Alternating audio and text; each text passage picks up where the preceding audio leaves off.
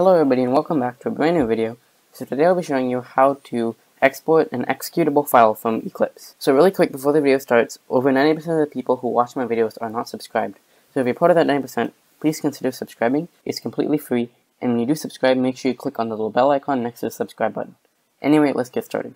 So say you have a program that you've written in Eclipse. So here I have like a snake game, which I'm sure you've seen before. So if I run it, you can see I have this game where I have to eat the red dot and my snake grows. But right now, if I want to actually play the game, I have to click on run and open up Eclipse and stuff.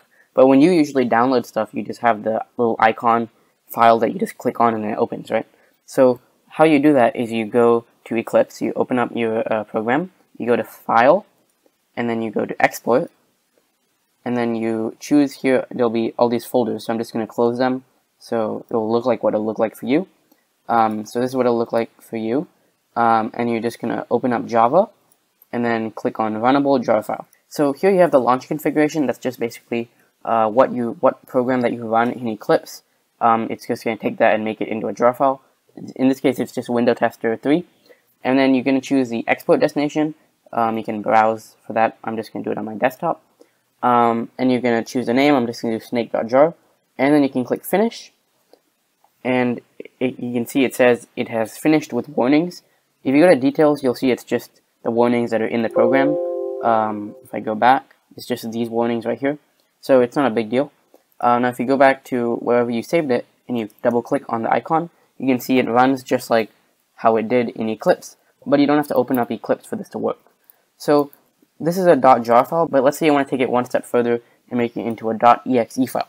So if you want to do .exe file, you need to download something called Launch4j.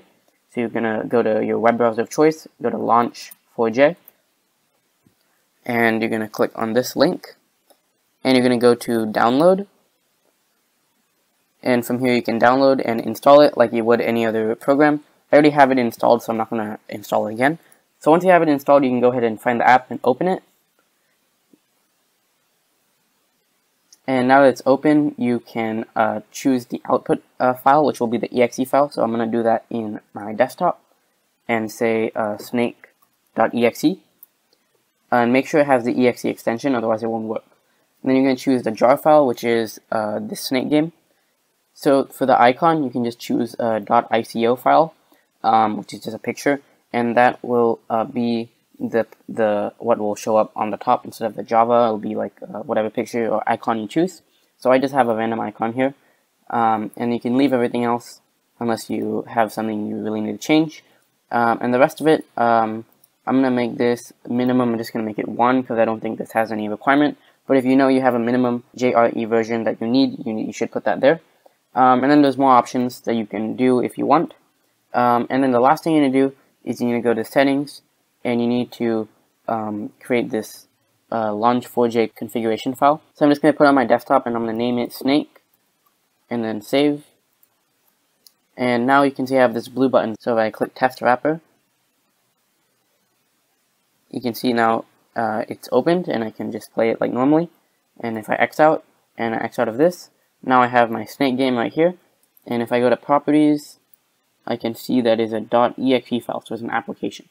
And the icon I chose is there, so if I double click it, it opens up the snake game, and even if I close Eclipse or whatever, it's still going to work, because it's not dependent on Eclipse anymore.